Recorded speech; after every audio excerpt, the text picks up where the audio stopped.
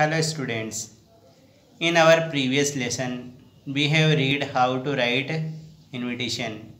Today I am going to teach you how to reply the invitation. Replies can be given in two ways. The first one is accepting the invitation and the second one is declining the invitation. Someone has invited us and now it is up to us that we accept or decline the invitation. So if we are willing to accept, how can we reply him? See, suppose there is question, you have been invited by Mr. Sanjay Jain on the occasion of his daughter's marriage. Write a reply accepting the invitation, and suppose you are Aman Gupta. So how the reply will be written? See,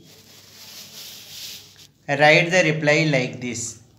Mr. Aman Gupta expresses his pleasure accepting the invitation of Mr. Sanjay Jain for attending his daughter Radha's marriage on 30th July 2020 Monday at 8 p.m.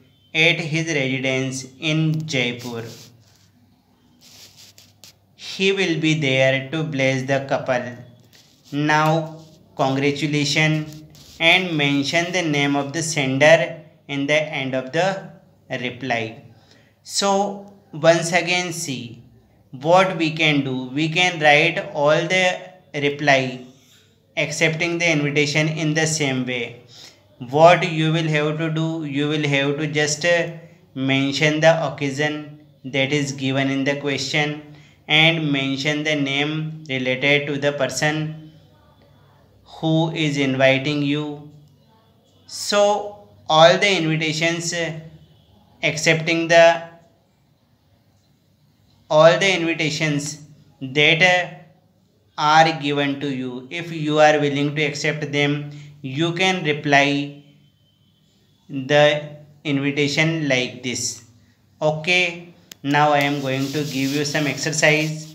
Please write them down and write the reply and send it to me on my WhatsApp number.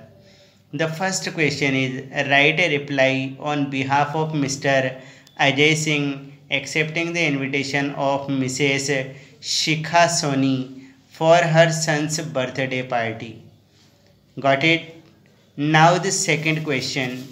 Write a reply on behalf of Mr. Jitendra Sharma accepting the invitation of the Grah Pravesh and the feast that is going to be organized on that occasion.